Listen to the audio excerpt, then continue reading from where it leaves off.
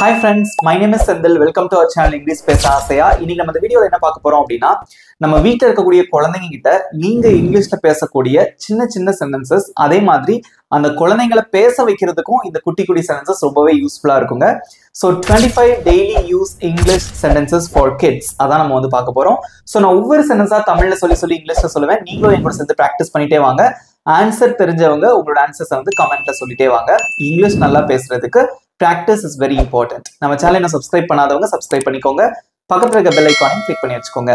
வீடியோக்குள்ள போலாம்.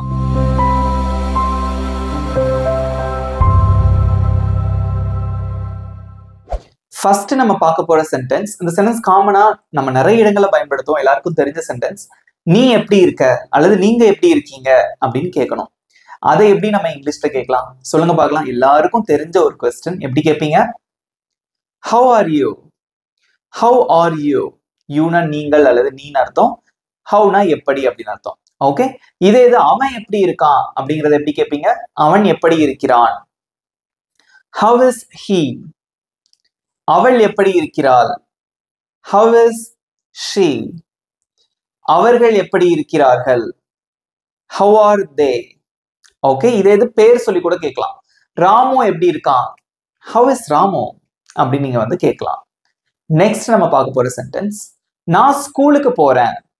நான் ஸ்கூலுக்கு போறேன். அது எப்படி இங்கிலீஷ்ல சொல்லலாம்? I go to school. I go to school. I go அப்படின்னா நான் போகிறேன். To school அப்படின்னா ஸ்கூலுக்கு, பள்ளிக்கூடத்துக்கு அப்படின்னு அர்த்தம். இதே மாதிரி நான் காலேஜுக்கு போறேன் அப்படின்னா I go to college. நான் வந்து கடைக்கு போறேன், ஸ்டோருக்கு போறேன் அப்படின்னா I go to the store. I go to the store அப்படின்னு சொல்லலாம். சோ நான் போகிறேன் அப்படின்னா I go. அந்த டூக்கு அப்புறம் நீங்க எங்க போறீங்களோ அதை நீங்க சேர்த்துக்கலாம். பார்க்குக்கு போறீங்க அப்படின்னா I go to the park அப்படின்னு நீங்க வந்து சொல்லலாம். நெக்ஸ்ட் நம்ம பார்க்க போற சென்டென்ஸ், எனக்கு வீட்டு பாடம் இருக்கு, எனக்கு ஹோம்வொர்க் இருக்கு அப்படின்னு சொல்லுவாங்கல்ல குட்டீஸ். அது எப்படி இங்கிலீஷ்ல சொல்லலாம்? I have homework. I have அப்படின்னா எனக்கு இருக்கிறது. homework வீட்டு பாடம் இருக்கிறது. I have homework. Next one, எனக்கு ஒரு சகோதரன் இருக்கிறான், எனக்கு ஒரு பிரதர் இருக்கான் அப்படின்னு சொல்லணும். அது எப்படி இங்கிலீஷ்ல சொல்லலாம்? I have a brother. I have a brother. இதே இது எனக்கு ரெண்டு பிரதர்ஸ் இருக்காங்க அப்படின்னா I have two brothers. இந்த இடத்துல நீங்க நோட் பண்ண வேண்டிய விஷயம், அந்த ஏ வந்து போடக்கூடாது. ஓகே, பிரதர் அப்படிங்கிறது ஒருமை, singular. so you have to use a brother. Brothers இரண்டு பிரதர்கள், அதாவது இரண்டு சகோதரர்கள் அப்படின்னா two brothers. அதுக்கு முன்னாடி நீங்க வந்து ஏ போடக்கூடாது. Okay, so you can use article a before a singular. Okay, so I have two brothers. இதே இது எனக்கு ஒரு சிஸ்டர் இருக்காங்க அப்படின்னா I have a sister. Got it? Next one, எனக்கு பசிக்குது. எனக்கு பசிக்குது அது எப்படி இங்கிலீஷ்ல சொல்லலாம்? நிறைய டைம் சொல்லி கொடுத்துருக்கேன். எப்படி சொல்லுவீங்க? I am hungry. I am hungry. hungryனா எனக்கு பசிக்குது அப்படின்னு அர்த்தம். ஓகே, நெக்ஸ்ட் ஒன், எனக்கு 10 வயசு ஆகுது. எனக்கு 10 வயது அப்படின்னு சொல்லணும். அது எப்படி இங்கிலீஷ்ல சொல்லலாம்? I am 10 years old. I am 10 years old. Okay, இப்போ உங்களோட ஏஜ் என்ன? அந்த 10க்கு பதிலா ரீப்ளேஸ் பண்ணி உங்களோட ஆன்சரை கமெண்ட்ல சொல்லுங்க. ஓகே, நெக்ஸ்ட் ஒன், நான் சந்தோஷமா இருக்கேன். நான் சந்தோஷமா இருக்கேன். அது எப்படி இங்கிலீஷ்ல சொல்லலாம்? I am happy. I am happy. நான் சந்தோஷமாக இருக்கிறேன். இதே மாதிரி அவன் சந்தோஷமா இருக்கான் அப்படின்னா he is happy. அவள் சந்தோஷமாக இருக்கிறாள் அப்படின்னா she is happy. அவர்கள் சந்தோஷமாக இருக்கிறார்கள்னா they are happy. Just you have to change the subjects and be verbs. Okay? Next one, நான் டிவி பார்த்துட்டு இருக்கேன். நான் டிவி பார்த்துட்டு இருக்கேன் அப்படின்னு சொல்லணும். அது எப்படி இங்கிலீஷ்ல சொல்லலாம்? I am watching TV. I am watching TV. நான் டிவி பார்த்து கொண்டிருக்கிறேன் அப்படின்னு அர்த்தம். ஓகே, இதே நான் விளையாடி கொண்டிருக்கிறேன் அப்படின்னா I am playing. நான் சாப்பிட்டு கொண்டிருக்கிறேன் அப்படின்னா I am eating.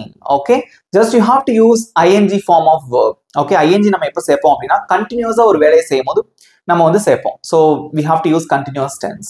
Okay, next one, time என்ன ஆச்சு. டைம் என்ன அது எப்படி இங்கிலீஷ்ல கேட்கலாம்? ரொம்ப சிம்பிளான ஒரு கேள்வி. What time is it? What time is it? Time என்ன ஆச்சு அப்படிங்கறத நீங்க எப்படி கேட்கலாம்? நெக்ஸ்ட் ஒன், நீங்க எனக்கு உதவ முடியுமா. நீங்க எனக்கு உதவ முடியுமா அப்படின்னு கேட்கணும். அது எப்படி இங்கிலீஷ்ல கேட்பீங்க? Can you help me? Can you help me? அப்படின்னு கேட்கலாம். நெக்ஸ்ட் ஒன், எனக்கு புரியுது. எனக்கு புரியுது அப்படின்னு சொல்லணும். அதை எப்படி இங்கிலீஷ்ல சொல்லலாம்? I understand. I understand. Understand அப்படின்னா புரிகிறது அப்படின்னு அர்த்தம். I understand. எனக்கு புரிகிறது அப்படின்னு அர்த்தம். நெக்ஸ்ட் ஒன், நாங்க ஒரு செல்ல பிராணி வச்சிருக்கோம். நாங்க ஒரு செல்ல பிராணி வச்சிருக்கோம். செல்ல பிராணினா பெட். வீட்ல டாக், அப்புறம் வந்து பேரட் அதெல்லாம் வளர்ப்போம் இல்லையா? So cocktails and கன்யூர், tax, Gates அந்த மாதிரி நிறைய வளர்ப்போம். அது பேர் தான் செல்ல பிராணி. நாங்க எங்க வீட்ல ஒரு பெட் வச்சிருக்கோம். நாங்க ஒரு பெட் வச்சிருக்கோம். அது எப்படி இங்கிலீஷ்ல சொல்லலாம்? We have a pet. We have a pet. We have அப்படின்னா நாங்கள் வைத்திருக்கிறோம். A pet அப்படின்னா செல்ல பிராணி அப்படின்னு அர்த்தம். We have a pet. இதே மாதிரி ஒன்றுக்கு மேற்பட்ட செல்ல பிராணிகள் வச்சிருக்கீங்கன்னு வச்சுக்கோங்களேன். இதே டாக் வச்சிருக்கீங்க, அப்புறம் பேர்ட்ஸ் வச்சிருக்கீங்க, கேட் வச்சிருக்கீங்க அப்படின்னா you have to say we have pets. We have pets. Okay, பன்மையில நீங்க சொல்லணும். நாங்கள் செல்ல பிராணிகள் வைத்திருக்கிறோம் அப்படின்னு சொல்லணும். ஓகே, நெக்ஸ்ட் ஒன், எனக்கு ஒரு கிளாஸ் தண்ணி கிடைக்குமா? எனக்கு ஒரு கிளாஸ் தண்ணி கிடைக்குமா? அது எப்படி இங்கிலீஷ்ல கேட்கலாம்? Can I have a glass of water? Can I have a glass of water? எனக்கு வந்து ஒரு கிளாஸ் தண்ணி கிடைக்குமா? வாட்டர் அப்படின்னு நம்ம சொல்லக்கூடாது. வாட்டர். ஓகே, டீ வந்து கொஞ்சம் சைலண்டா உச்சரிக்கணும். Can I have a glass of water? எனக்கு ஒரு கிளாஸ் தண்ணி கிடைக்குமா அப்படின்னு அர்த்தம். நெக்ஸ்ட் ஒன், நீ எங்க வாழ்ற? நீ எங்க வாழ்கிறாய்? அது எப்படி இங்கிலீஷ்ல கேட்கலாம்? Where do you live? Where do you live? Where அப்படின்னா எங்கே அப்படின்னு அர்த்தம். Live அப்படின்னா வாழ்கிறாய். Where do you live? நீ எங்கே வாழ்கிறாய் அப்படின்னு அர்த்தம். நெக்ஸ்ட் ஒன், நான் சென்னையில் வாழ்கிறேன் அப்படின்னு சொல்லணும். நான் சென்னையில் வாழ்கிறேன். அது எப்படி இங்கிலீஷ்ல சொல்லலாம்? I live in Chennai. I live in Chennai. Okay, I liveனா நான் வாழ்கிறேன், in Chennai அப்படின்னா சென்னையில். இதே மாதிரி உங்க ஊர் பேரை நீங்க போட்டுக்கோங்க, போட்டு நீங்க கமெண்ட்ல சொல்லணும். ஓகே, இப்போ நான் உங்களை பார்த்து கேட்கிறேன், where do you live? நீங்க உங்களோட ஆன்சரை கமெண்ட்ல சொல்லுங்க. ஓகே, நெக்ஸ்ட் ஒன், உன் கூட பிறந்தவங்க யாராவது இருக்காங்களா? உன் கூட பிறந்தவங்க யாராவது இருக்காங்களா? அது எப்படி இங்கிலீஷ்ல கேட்கலாம்? Do you have any siblings? Do you have any siblings? Siblings அப்படின்னா கூட பிறந்தவங்க அப்படின்னு அர்த்தம். Okay, so do you have any siblings? அப்படி நீங்க பேசியும் பிராக்டிஸ் பண்ணிட்டு வாங்க, கண்டிப்பா உங்களுக்கு யூஸ்ஃபுல்லா இருக்கும். ஓகே, நெக்ஸ்ட் ஒன், எனக்கு கிரிக்கெட் விளையாடுறது ரொம்ப பிடிக்கும். எனக்கு கிரிக்கெட் விளையாடுறது ரொம்ப பிடிக்கும் அப்படின்னு சொல்லணும். அது எப்படி இங்கிலீஷ்ல சொல்லலாம்? I like playing cricket. I like playing cricket. எனக்கு கிரிக்கெட் விளையாடுறது ரொம்ப பிடிக்கும். இதை இன்னொரு விதமா எப்படி சொல்லலாம் அப்படின்னா, I like to play cricket. I like to play cricket அப்படின்னு நீங்க வந்து சொல்லலாம். ஓகே, இப்போ உங்களுக்கு ஒரு क्वेश्चन, எனக்கு சமைக்கிறது ரொம்ப பிடிக்கும். ஓகே, எனக்கு சமைக்கிறது ரொம்ப பிடிக்கும். அது எப்படி இங்கிலீஷ்ல சொல்லுவீங்க? உங்களோட ஆன்சரை கமெண்ட்ல சொல்லுங்க. நெக்ஸ்ட் ஒன், கவனமா கவனி. கவனமா கவனி அப்படின்னு சொல்லணும். ஓகே, பேரண்ட்ஸ் வந்து குழந்தைங்க கிட்ட சொல்லுவாங்க, அல்லது டீச்சர்ஸ் குழந்தைங்க கிட்ட சொல்லுவாங்க, கவனமா கவனி. அது எப்படி இங்கிலீஷ்ல சொல்லலாம்? Listen carefully. லிசன் அப்படின்னா கவனிக்கிறது, கேர்ஃபுல்லி அப்படின்னா கவனமாக. லிசன் கேர்ஃபுல்லி, கவனமா கவனிங்க அப்படின்னு அர்த்தம். ஓகே, நெக்ஸ்ட் ஒன், நான் என்னோட அறைய சுத்தம் செய்யறேன், நான் என்னோட ரூமை கிளீன் பண்றேன் அப்படின்னு சொல்லணும். அது எப்படி இங்கிலீஷ்ல சொல்வீங்க? I clean my room. I clean அப்படின்னா நான் சுத்தம் செய்கிறேன், my room அப்படின்னா என்னோட ரூம்.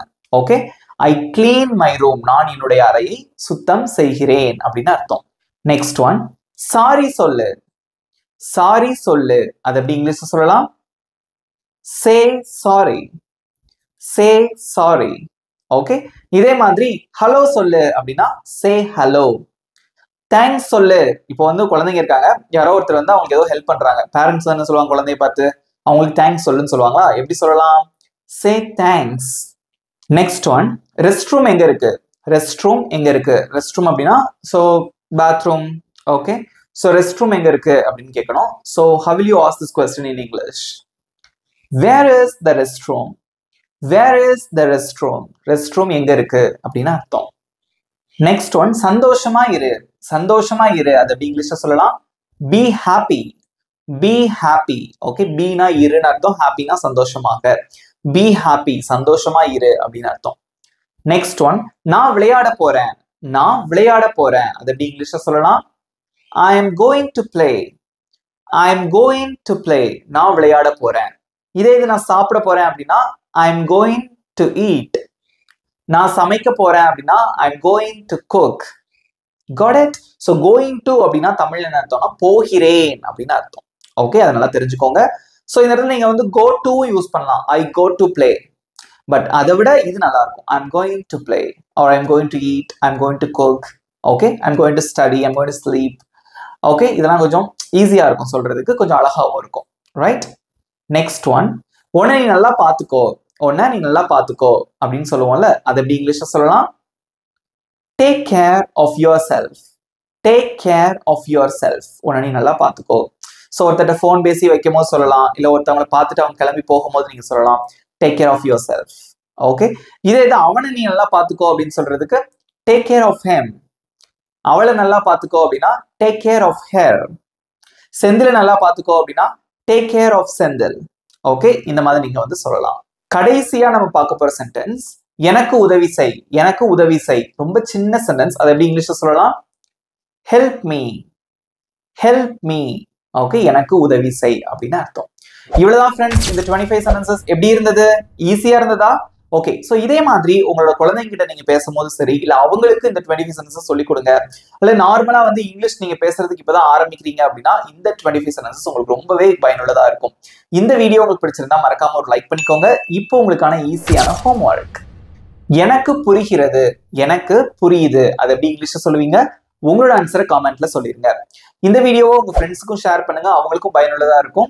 நம்ம சேனலை இன்னும் சப்ஸ்கிரைப் பண்ணாதவங்க சப்ஸ்கிரைப் பண்ணிக்கோங்க, பக்கத்துல இருக்க பெல் ஐக்கானையும் கிளிக் பண்ணி வச்சுக்கோங்க. இன்னொரு விஷயம், 7 days ஸ்போக்கன் இங்கிலீஷ் கிளாஸ் நம்மளோட சேனல்ல போட்டிருந்தோம். அதை பார்க்காதவங்க அதுல இருக்கக்கூடிய எல்லா வீடியோஸும் பாருங்க. ரொம்ப பேசிக்கான விஷயங்கள் சொல்லி தந்திருப்பேன். கண்டிப்பா அதுவும் உங்களுக்கு யூஸ்ஃபுல்லா இருக்கும்.